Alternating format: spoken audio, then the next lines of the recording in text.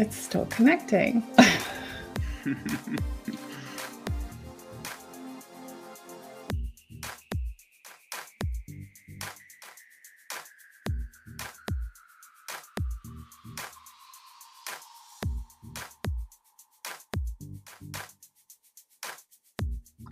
We might just be working through some technical difficulties here.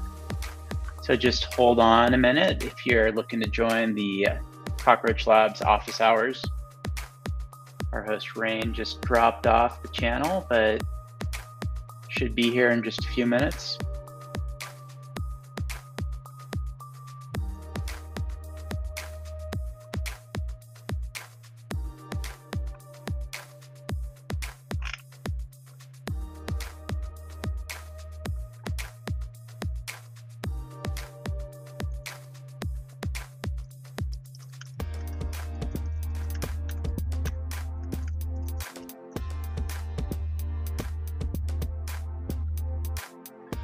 So hopefully you had a chance to join us yesterday for the Practical Python session. That was a really good one. We can probably pull up a link for you if you want to watch the rerun. Now, hey, there you are. We lost you for a minute. Yeah, I'm so glad you just kept going. That's awesome. You're my hero today. I'm so glad you just kept going. Yeah, it looks like there's something going on with Twitch and Restream, and it just completely like, so here we are. It happens. Hello, good morning. Did you do the script? I did not do the script. I started just scripting whatever came to mind. Yeah, so absolutely. I had the little live thing in the corner of the screen, so I knew there were people maybe listening, and the music was still going, so that was good. So yeah, just keep jonesing along. I love it. Okay, so hello and welcome to Database Office Hours. This is Ask Me Anything about CockroachDB. Normally, it would have been John St. John. Wait, that way. John St. John and Alistair Perry, but Alistair was pulled away on an emergency, so we thoughts and prayers to Alistair and that customer. A little bit thrown off by technical issues, but hello and welcome to Developing with CockroachDB. This is our office hours every Thursday. We are a developer-focused success program with a series of workshops and office hours to help you tackle your biggest developer aspirations together. And really, we want to know how we can help you get the most out of CockroachDB. Hopefully, you have a little bit of SQL knowledge, a little Postgres knowledge. If you've taken the Cockroach University classes, you're new to intermediate user of Cockroach Cloud, bring us on your journey. Help us learn how we can help you make the most out of the platform and improve your experience. Today is office hours, which normally comes on just beautifully, smoothly, sweetly, and didn't today, but that's okay because that's what's being on the internet is about. And my guest today is John St. John, who's an enterprise architect. Can we hear like how you got to SQL? Like, how'd you dive into your database knowledge initially? For sure. Yeah, so I've been developing and working with databases for quite a long time, probably, I guess, since the mid to late 90s. And I've worked with a lot of both enterprise and open source databases, so lots of experience with my SQL, Postgres, but also SQL Server, DB2, Oracle. During my last position, I actually took a little bit of I wouldn't say a detour, but worked in the consumer privacy space for a company that was building, or currently still is building, a platform for companies that want to offer their users kind of enhanced privacy services. Like GDPR? And that was pretty fun. Privacy services? Like GDPR privacy services or security? So, could be GDPR, but more end users. So things like end-to-end encrypted messaging, private browsing, password managers, those type of things allow just users to be able to protect their personal information online. So I worked with the both internally with engineering teams, and also working with directly working with customers who are integrating platforms. So as a solutions architect, so have had an opportunity to work with a lot of different databases, and I was just really excited and intrigued with the technology at Cockroach Labs, and so it seemed like a great fit and a great opportunity for me. Yeah, and I've been actually been with Cockroach Labs for about 3 months now. So I'd like to say, I think, like when you're riding around on training wheels, and Yeah. I don't know if you have kids, you can like kind of raise them a little bit so that they're kind of getting Yeah. that feel of riding. I think they're Wiggle at the just a little. top. I think they're kind of at the top, and we're getting ready to pull them off Take off the completely. training So wheels. Nice. yeah, so I'm on a bit of a journey too with Cockroach. So if you're, Is is yeah. Cockroach your first like venture away from MySQL, or has No, I mean, I've worked with a lot of databases over the years, so cool. not really the first venture off that path, but Yeah. I was pretty heavy into MySQL kind of before I think Postgres became popular and before it split off with MariaDB. Yep. So Nice. early open source days for me. Yeah. But Nice. yeah. Nice. And so that's what we're here for. We have about 5 people watching. Hello. Across several different streams. Although I want to say that I can't tell if we actually made it out to Twitch or not, if I'm honest. So we'll hope for that. Maybe if someone's on Twitch, you could confirm that we made it over there. Both on my channel and on the CockroachDB channel. And today is just about, yay! Thanks, Luke. Luke, totally. Yes, I made it to Twitch. Yes. Cool. So we know that Twitch actually connected. Awesome. And I know YouTube connected because I immediately, when Restream was just like cycling through, and I had a blank page, I was like, did John go live? And so I jumped over onto YouTube and checked really quick and saw you talking away. I was like, oh, it's awesome. Yep, just winging it. Now, here's a thing though. There's actually a comment on the YouTube page, on CockroachDB's YouTube page from Kadupia that is not coming through on our Restream chat overlay at all. So I'm just going to read it. And because I know Kadupia, speaking about technical issues reminds me about devs being on call. How does Cockroach Cloud do on call? Like when there are alerts due to issues which need human intervention to fix. Does Cockroach Cloud have alerts set up, or is that only dedicated? I think it's only dedicated right now, but generally Cockroach Cloud, we have a team of SREs that work behind the scenes 24/7.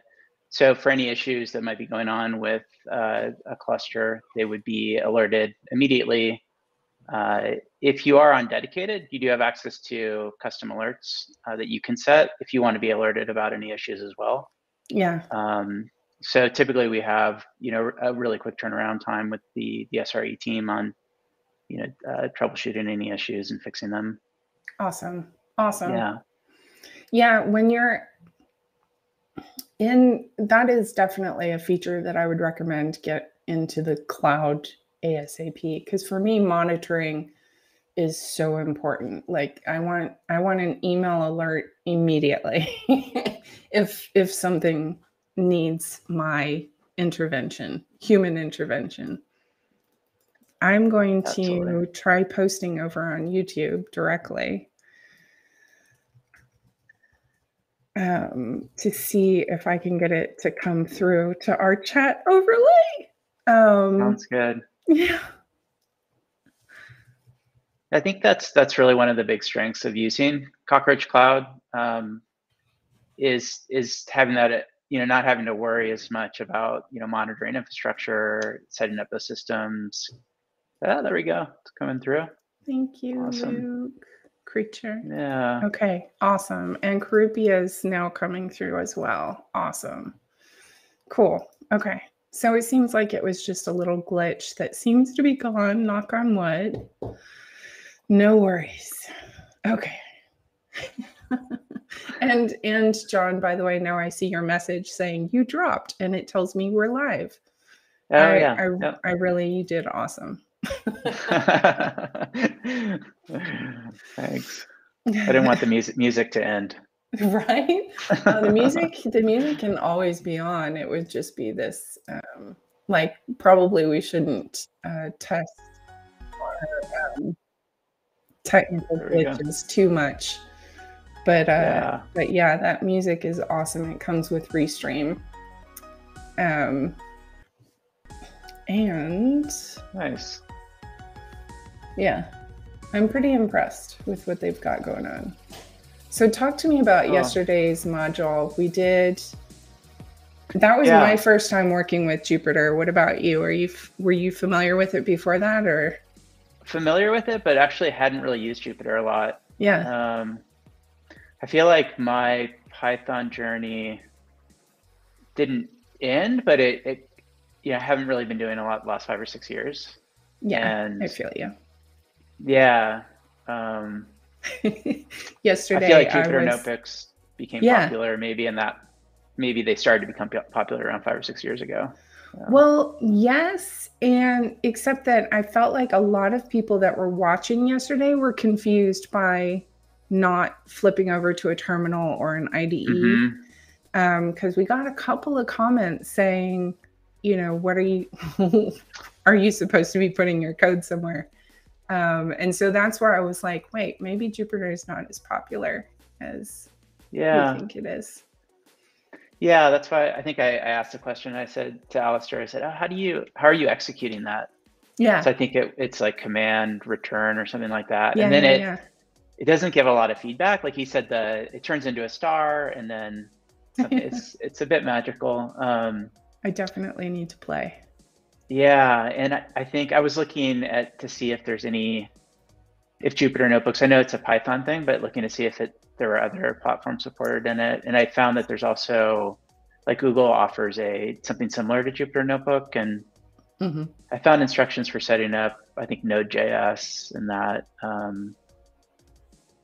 and maybe in Jupyter as well. So I thought that was pretty interesting, but I think it's kind of a Python community type thing. So if you're not, and I think also a lot in like data science and analytics, I think it's pretty popular, and education. So nice. Yeah. But yeah, yesterday was good. I thought it was really interesting. I think it's definitely, for anyone who wasn't there, that stream is available. I found it because, as I told Rain, that was actually my first live stream ever. So I was like, I got to go find it and see it. I was like, that's cool. So, but it was a good session. You can look at it. And also the Jupyter Notebook is really just a way that you can kind of embed, I don't know, sort of a documentation or a tutorial with code snippets that you can execute, and you can actually modify the code snippets and run them. And then behind the scenes, it's as if it's sending those commands to the terminal or to a Python interpreter, so that it's kind of running them in the background. And I thought it was really good because Alistair really highlighted connecting to Cockroach with CycloPG2, and he used some of his own personal data, which I thought was really fun. So speaking of CycloPG2, I started setting something up for a special guest we're having in a couple of weeks, and realized also that I hadn't installed any Postgres or ORM or anything on this laptop, which is to my right. I just switched from being a consultant to being a full-time employee 3 months ago. Nice. And so when I first started as a contractor, I did the Hello World apps, I did Cockroach University, I did all these things. And when I got my full-time employee laptop, for about a month or so, I just kept using my contractor laptop because because I was busy moving. Thank you. Yeah. Hi, full-time employee. Woo! Because I was busy moving from the Netherlands to the United States. And so I was like, I don't have time to set you up. But it means that, for example, today, when I was setting up a blog post on Hello World, just simple stuff, I realized that I can't install PsychoPG2 on this laptop. And all kinds of error, like pages of error just said, whoa. But I could install PsychoPG. And so my question, long preface, how much is that gonna mess up the rest of my experience with these installs? Like, what is the fundamental difference between PsychoPG and PsychoPG2? That's seems like it would be a problem. Yeah, I have no idea. I have no idea. We need Alistair here. He might know. I don't know, because it's like the, whether it was PsychoPG or PsychoPG2, you just install the thing and then you use it. And I honestly, going back, I don't remember if I primarily was using PsychoPG or PsychoPG2 at the time. And I don't remember with my other laptop if I installed PsychoPG2 or PsychoPG. I do not remember the amount of error messages. Like, I'll show you what this looks like. I was like, that's a lot of red. And this is that blurry or clear? A little bit blurry. A little blurry. For me anyways. Yeah, it is. Let me see if switching the monitor will help. Nope. Apparently we are not allowed to share our screen today, ladies and gentlemen. Or you could try to make it bigger, maybe with Command Plus or something like that. No, that's totally, it's doing monitor psyche thing where it's like, no, you will not share me. All right, fine. No sharing monitors today, apparently. No sharing screens. But it was a lot of red. And just pages and pages of red. And I was like, all right, let's see. And it looks like predominantly what it was complaining about is that I had Python 2 point something. I can tell you in just a sec. Yeah, I know. Green good, red bad. Exactly. Yeah. Exactly. Were you using System Python or did you install? I'm using pip. Actually, that's not true. I was using pip3 because when I tried to install pip, I also got error messages. I'm scrolling up past the red to get to my previous installs. Anyway, I started putting together a repository because I was like, I am just doing all of like completely different things. I'll put up my repository after I save this page. Just a sec. I also find, usually I use a virtual environment, Python virtual environment. Sometimes is helpful because then you can control the Python binary and the libraries a little more closely. So, but I know maybe there's some PsychoPG2 dependency that you need that you don't have. Exactly. Like a system, more like a system dependency versus like a Python module dependency could be the case.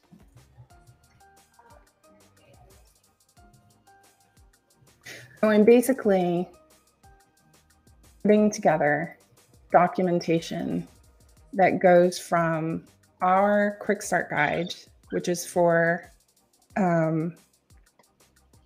cloud,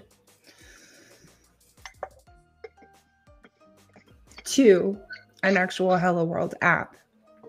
Because right now our quick start guide is pretty bare bones. It just spins up the cluster and then you can connect to the cluster and then do some SQL commands. I would like to go one step further of actually installing installing one of the ORMs and attaching an application. And so I'm just like, okay, where is this? Where is this? And I'm writing down all of the modifications that I'm having to do as well, because maybe I'm not the only one. Maybe I am the only one, which is also entirely possible. It could be ID10Ts, we used to call them. Yeah.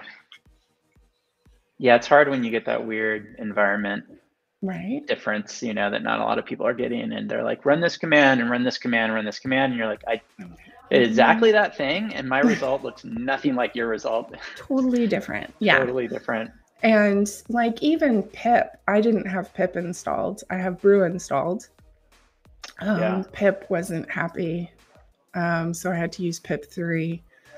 And I suspect that's because of Python. So good times. So I'm having to switch things around.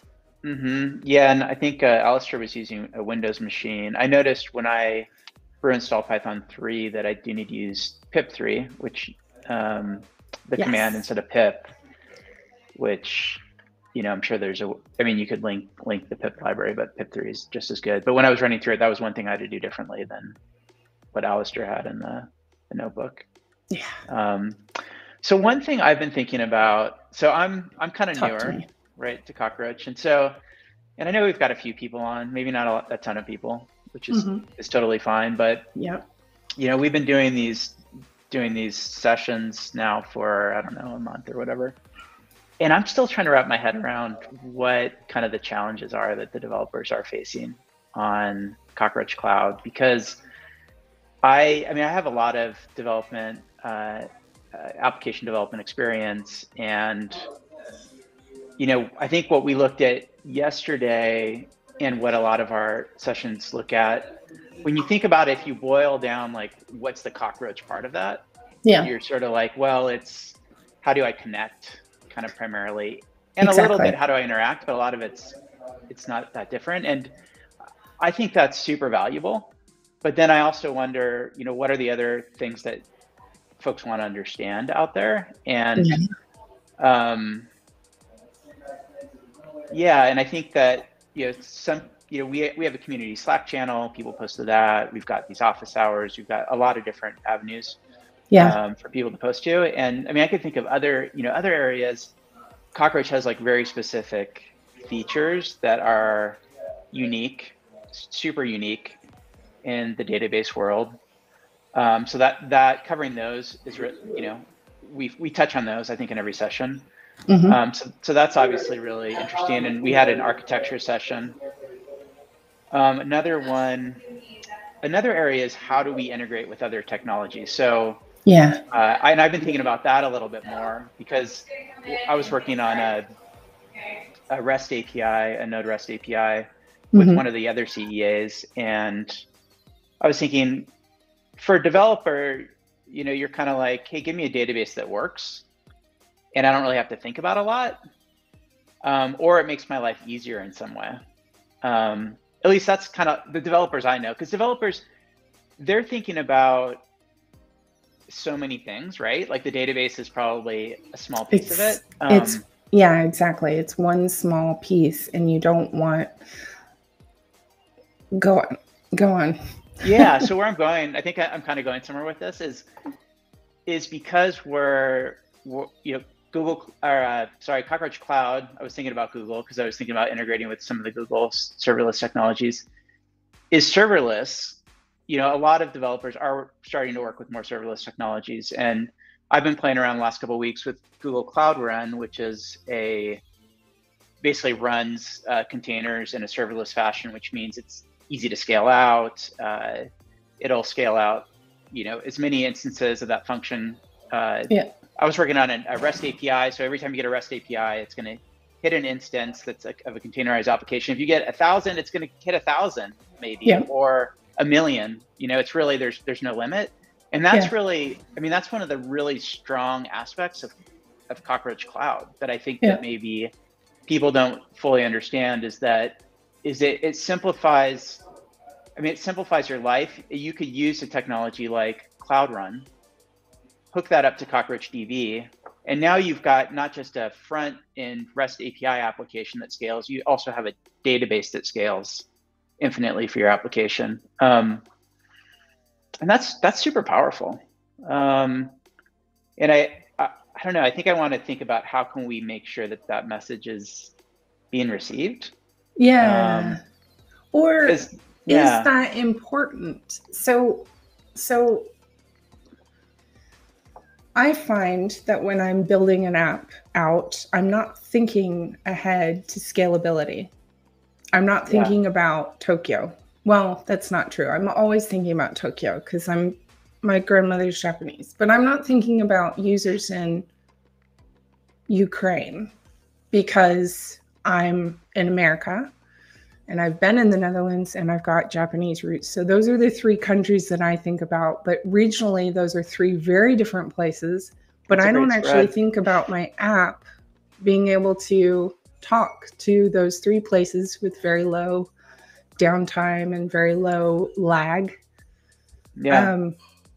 It's just not something that is like an automatic part of my development cycle. And I'm wondering how much people do think about those things. Like, question for the audience, like how much do you think about scalability as well as regional access when you're building out an app in San Francisco or New York or wherever you are? I don't want to assume, where are you all from? We've got about 5 people watching. So that's representative of 5 different places. I'm sure you're not all watching from the same New York City. Or the same room. Or the same room. But it would be interesting to know, like, India, awesome. Even India is a huge country. Like, when you say India, I realize that's just one time zone because India only has one time zone, but even all the way in the north or the south or the east or the west, that's huge. Philippines, nice. California. Oh my goodness. All right. Philippines. That's awesome. and then we've got California. Yeah. California. Oh, it's awesome. So early for you. Here's my thought on it, Rain. Here's the thing. It used to be back in the day that okay, either you would have that person, that developer who's like, oh, I'm gonna do all this stuff and we're building this thing and it's gonna be, oh wow, Lebanon, sweet. We're gonna build this thing that is amazing and we're gonna do all this work, and then you're like, whoa, like premature optimization is evil, and no, we don't need to do that. We're building this new service. But Simple. What I think has really changed is that it used to be to build that global application took a ton of work, right? From the database side, we always talk about sharding, of course, but then everything, it takes a huge amount of work. What's changed is that all these technologies are emerging that now you can say, I'm building an application, I'm going to pick up tools that scale, and it's not going to make it harder for me. Sometimes it's actually easier. When I was playing with Cloud Run, for example, I took our little sample Cockroach Node REST API, and I already had a GCP account, but I literally just had to run a couple commands from the command line, and I had a publicly accessible service that scales running on GCP. That's amazing. That's like, so I think today you can build it from the ground up, and I think that's why I'm like, hey, this is so important to bring to people, because you don't have to build your application against a database that doesn't scale. You can build it against something like Cockroach, and you don't have to worry about it so much in the future. And it's going to even maybe make your life easier now, which is really cool.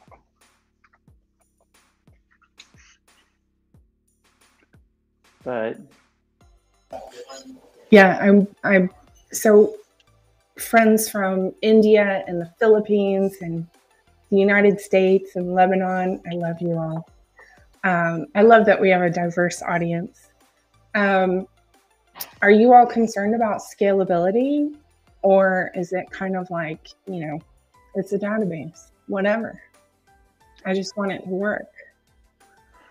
Or is it something like, is that in your development cycle to do testing on that? Let's see. It's not meant to be it's not accusatory. I promise. I'm just curious. There's no wrong answers. There's no wrong answers. Oh, and then Daniel's like, I want to talk about something else. Yeah. Oh, I love it. Can you talk? So Daniel wants to know about CockroachDB connection pooling best practices and how you can achieve that in Python. Great question, Daniel. Yeah, sure. I can talk about that. So I'll just give a little brief overview of connection pooling. So when you establish a connection with any database, whether it's Cockroach or another one, there's going to be some overhead associated with it. That may be even just with the kind of TLS exchange, it's going to cause a certain amount of time to make the connection, and it's going to take a certain amount of resources on both the client side and the server side to make that connection. So the approach of connection pooling is, hey, instead of creating a new connection every time, let's just reuse the existing connections on the client. So there's client and there's server side pooling. Typically, we're talking about client side connection pooling. So typically in a library like CyclePG, you can, instead of just creating a connection straight away, you may want to create a pool and then define that pool with the number of connections that you want to maintain in that pool. So let's say you create a pool with 10 connections, up to 10 connections, then when your application goes to establish a connection with the database, it'll first look into the pool to see if there's an available connection. If there is one that's not currently being used, then it'll utilize that connection. And if not, it'll look to see if it's already at the max number of connections in the pool. If it's not, it'll create a new pool connection and use that. And then finally, if it's hit the max connections, then it's going to go into basically a waiting cycle for one of those connections to free up. So generally, we always recommend that people use connection pooling. And off the top of my head, I can't remember if Alistair used connection pooling. I don't think he did. I don't remember it yesterday. Yeah, I think there's some, I could try to find in our documentation where they have a connection pooling example, but I'm pretty sure there's a Python connection pooling example, probably using specific CyclePG2. And then, one thing is a lot of people use RMs. That's like maybe another interesting question for the audience is, are you primarily interacting with the database through an ORM or directly through like a SQL driver? I find a lot of developers do use ORMs. And so something like SQL Alchemy, it's been a little while since I've used SQL Alchemy, and I think I used it primarily through the application framework Django, but there's a lot of the connection pooling built in. So kind of what you want to choose that connection pool number to be is kind of a tuning exercise. So I would recommend starting with having a connection pool. You have to kind of look at how many clients you have. If you're talking about a large number of clients, and you may tune it differently than if you have a small number of clients, say like a backend REST API service that's just managing like all the connections to the database. Yeah, so we do have a document on connection pooling, but the two examples are written in Java and Go. Okay. So totally, now that we've been specifically asked for a Python example, let's add that to the request. It's a great question. Yeah. Thank you, Daniel. Yeah. Also, another aspect is thinking about. So I'm not sure what the recommendation is if you're experimenting with Cockroach Cloud Free, which is going to be different than kind of the dedicated. Right. I'm not sure what the recommended connection pool size is. Obviously, if you said, let me spin up, a million connections, and we'll have some limiting on our side. So there's probably an optimum number you could, if you're using free, you could play around with that. I think when you get into dedicated, then it depends on the number of nodes you have and the size of the nodes and those type of things. Yeah, and that is the only doc that talks about connection. Oh, that's not true. I actually found a GitHub issue between Magic Stack and CockroachDB and connection pooling. That's so cool. But that looks like it's the only doc on our official docs page. So that's definitely something that needs to be added. Thanks for letting us know, Daniel. When we get Alistair back on here, that's one of the questions we'll ask him specifically in Python, sir.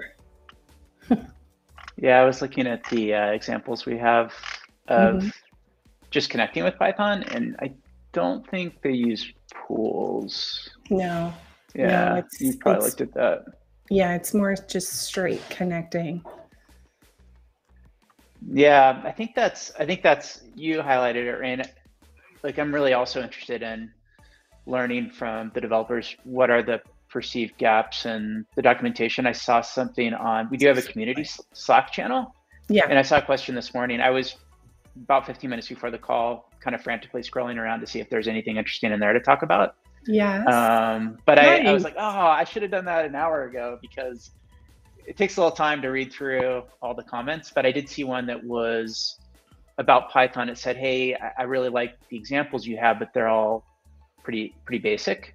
Yeah. What's your recommendation on, maybe it had to do with pooling, actually. I'd have to look at it. Daniel, were you on our community Slack? Daniel. Who said Daniel?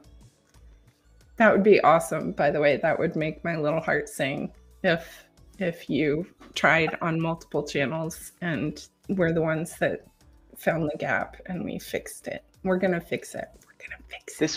This was Mike Brancato, and he said, "Are there any good examples of highly concurrent async Python usage with CockroachDB?" Nice. This was a really interesting question. He said all the Python examples are effectively very basic. Very basic. I could find. We tried putting a CockroachDB cluster into an existing workflow, inserts only, and it can't keep up with our request rate. Latencies are extremely high. We think it might be related to connection pooling. That's exactly. And then kind of tying it into what I was talking about earlier, it said we're specifically using Knative, but something like functions as a service or Lambda example would be very helpful. So this is like Cloud Run. And in my mind, I was like, yeah, it's all kind of coming back together. It's like, what do I do? How do I do connection pooling if I've got serverless functions running? Because that, I almost think it kind of depends on what the function does. If it's like serving API requests, then actually connection pooling may not even be relevant, because the way a function as a service works is it spins up and spins down. So it's not going to be servicing multiple requests at a time. But then that also calls into question, how do you control your connections if you get 1 million requests and it's trying to spin up 1 million connections to Cockroach? And I think that might need some more work and research from our side to think through best practices on that. Is working on his All Things Open talk, which is soon, not this weekend, but next weekend. Yeah. Oh my gosh.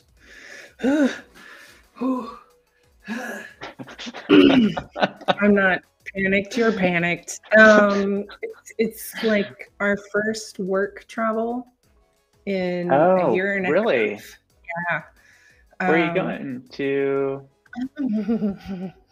Excuse me, I need to breathe for a second. The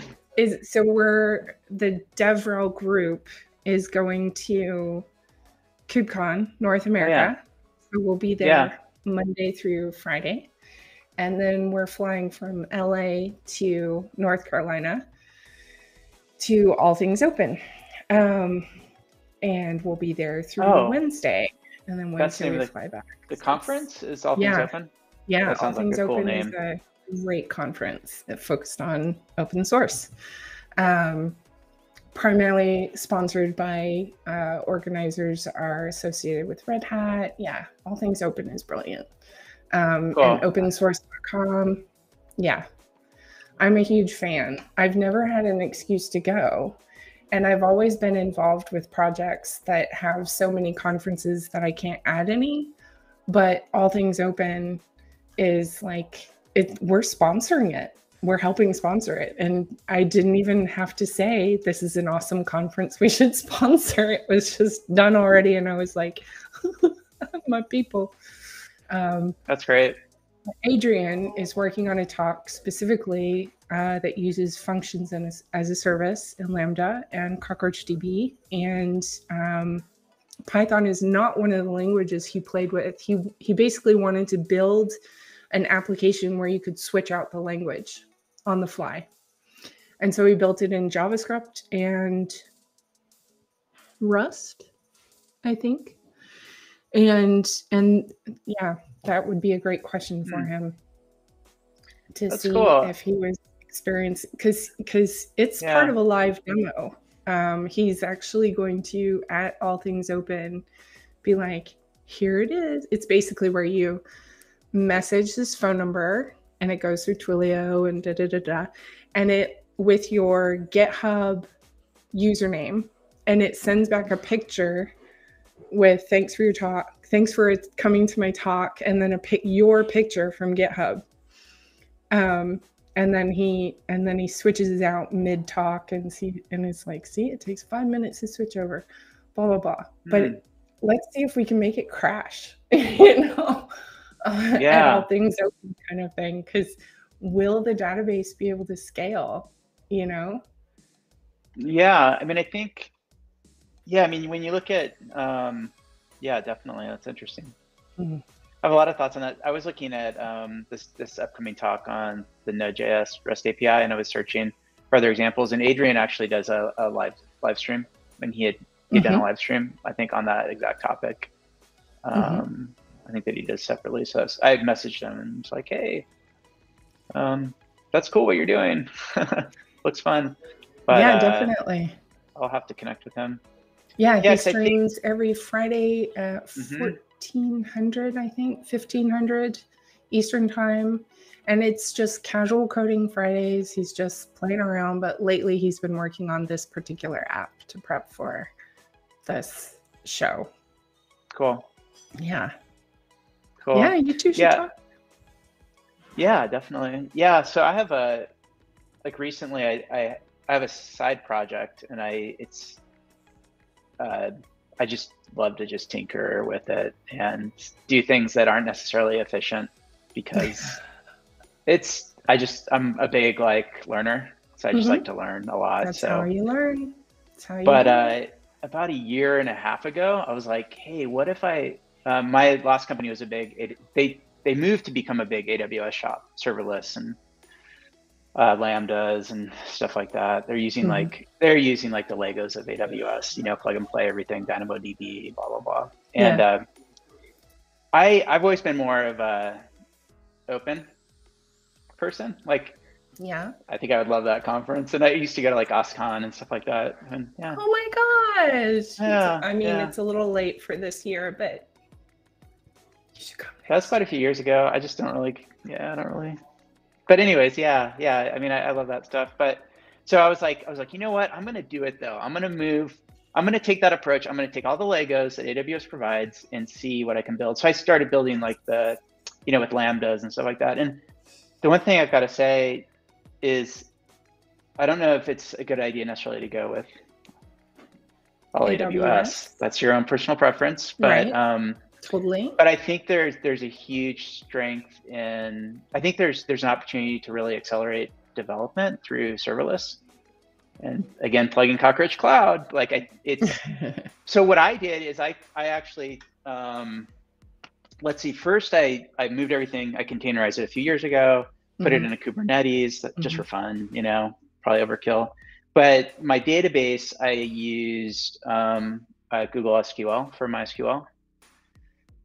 And then when I went to AWS, I was planning on using RDS. I didn't know anything about Cockroach, but you kind of, the way databases typically are is they're sort of like outside of your scalable system a lot, because you're like, I've got this totally separate set of scaling parameters. That's a good one.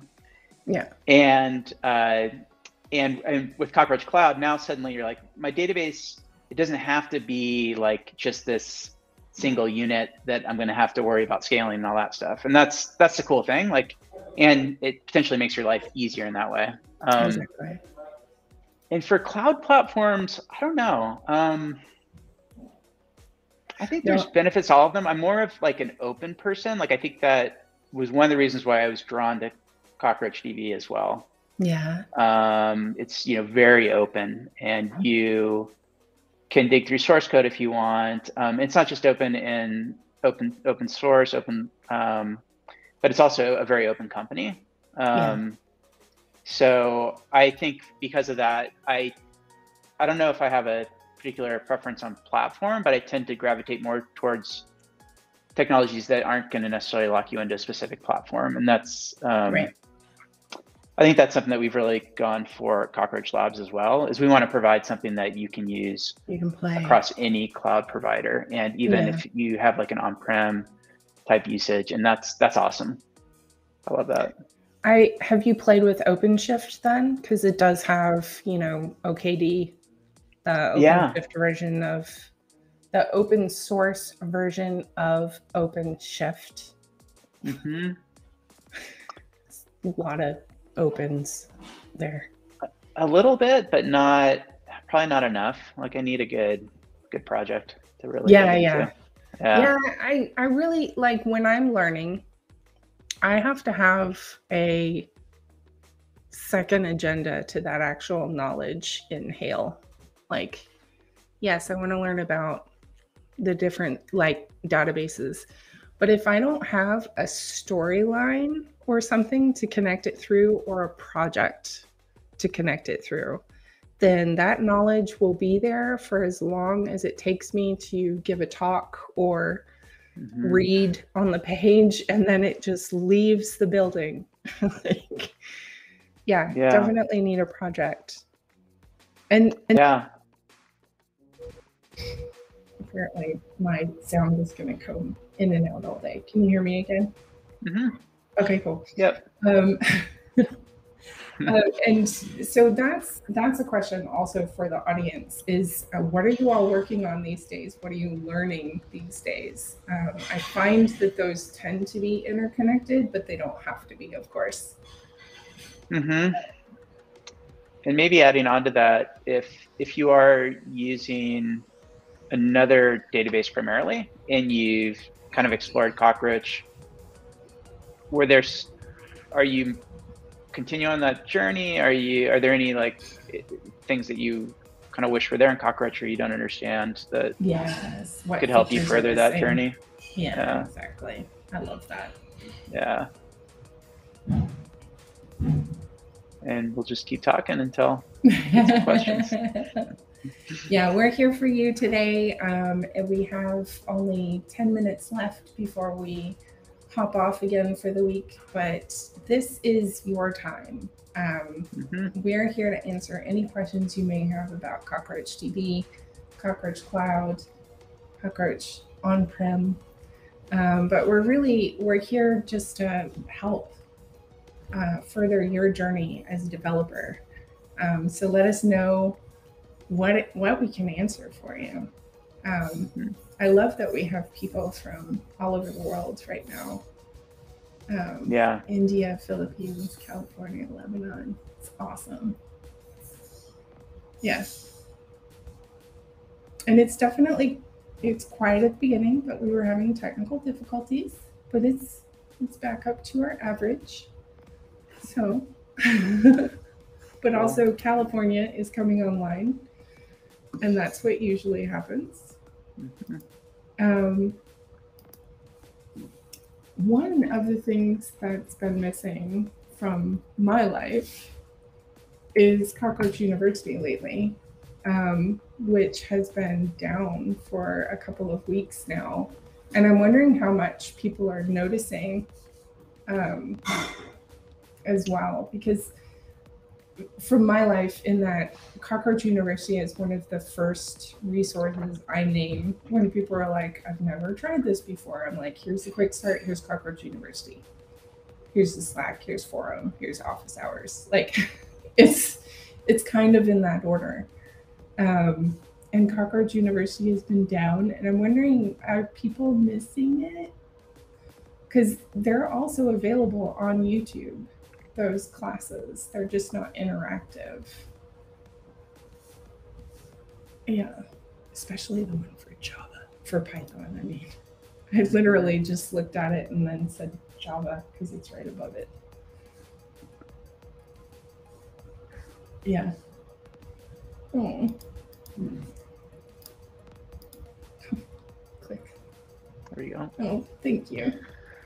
Yeah, it's available on YouTube. Sadly, all of the links for Cockroach University, like I go into university.cockroachlabs.com and it goes, we're currently unavailable, but here's all the courses on YouTube. And I'm like, well, that's sad, but also thank you for the resources, which I think is brilliant. So hopefully it'll be up in the next couple of days, I hope, because I would love to talk about it at KubeCon and all things open. And so you come from an open source background. Yeah. How'd you get into open source? What was that path like? So I was thinking about this recently, kind of in relation to this series, and thinking about so for me, you know, I was largely self-taught. And so I think, you know, my main kind of coming to software was in the late 90s, really. And I mean, open source was, I think, just getting big and growing, and a lot of the tools that were freely available and that you could download, tinker with. Maybe I'm a bit of a tinker too. Okay, I really liked. I mean, there's just so many amazing tools that were available, and I also just like the community.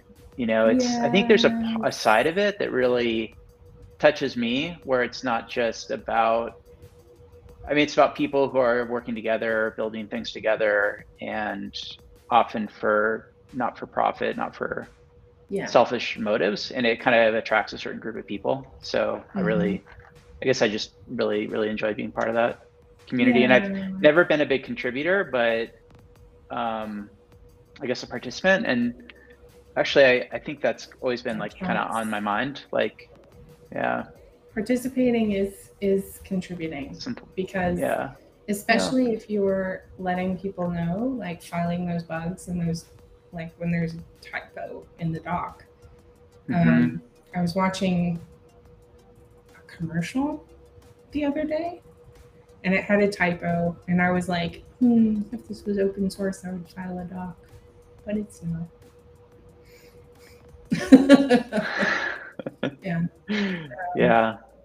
I very much come from an open source background. I'll get into it next week because I'd love to answer this question. ORM versus vanilla SQL drivers. Which one has best performance in terms of latency? Do you have benchmarks? Off the top of my head, we don't have those benchmarks. We tend to partner with ORMs and drivers that partner back, and we hire contractors to help us get those going if we need to, but sometimes with companies. That's a great idea, because one of the things we do have benchmarks on is like cloud platforms. And so having benchmarks on the ORMs would be a great idea as well. What are your thoughts on that, John? So I think it's, this might be kind of self-evident in the question, but it's kind of SQL drivers versus kind of the difference between SQL drivers plus the ORM that sits on top of it. Because it's really, so that's probably one of the reasons why we don't really benchmark that, because the ORM is going to have its own kind of performance characteristics. And my feeling is that there's a lot of work that goes on the database side for query optimization. And when using, I mean, actually in CockroachDB, in Cockroach Cloud. You know, doing cost-based analysis on queries and optimizing them for best performance. And so I feel like that's kind of, our benchmarks are really about queries hitting CockroachDB, Cockroach Cloud, and seeing what, you know, how it performs and benchmarking that. So my feeling on ORMs versus SQL drivers is there's a lot of benefit that you can get from an ORM in terms of easing development, because it does a lot of work for you. So what I've found over the years is that a lot of folks that use, I'd say a lot of newer developers aren't as familiar with SQL, and they rely pretty heavily on ORMs. And I think it pays to get familiar with SQL because ORMs can only do so much. And you want to be able to look at a query and be able to hand optimize it a little bit where the ORM doesn't work. So the ORM might work for like 95% of the cases, but it's super important that those 5% that you're able to look at it and analyze it and make it, you know, optimize it outside of the ORM. 100%. 100%. Well, shout out to Daniel, who have asked 2 amazing questions today, and to everyone else who has interacted. Karupia, awesome to see you as always. Creature Next, awesome to see you as always. And welcome to India and Philippines and California and Lebanon. Yes, I love it. So we are going to be here next week. I want to say it's a Node.js app that we're going to work on in the module. And John and Jesse, right? It's going to be you and Jesse? Yeah, and I think yesterday, I might not be totally correct, but I think we might have bumped it out to the next week. So maybe stay tuned, and we'll definitely stay tuned. Keep an eye out for the announcement because it may be the following week. Yeah, I know that a lot of us in the DevRel group and our regular producer are all going to KubeCon next week. And so it'll be up to the customer success people to entirely host this show. No, we can't do it. You can. You have to teach me how to do the intro and outro music, though. You can totally do it. I have faith. Cool. But if you all want to wait until we're back, then we will be back on after all things open. So then office hours in 2 weeks. But otherwise, stay tuned to wherever you're watching from. And thank you so much for joining us today. And we really appreciate it. Soon. I will say. Thank you. Bye. Take care, everyone.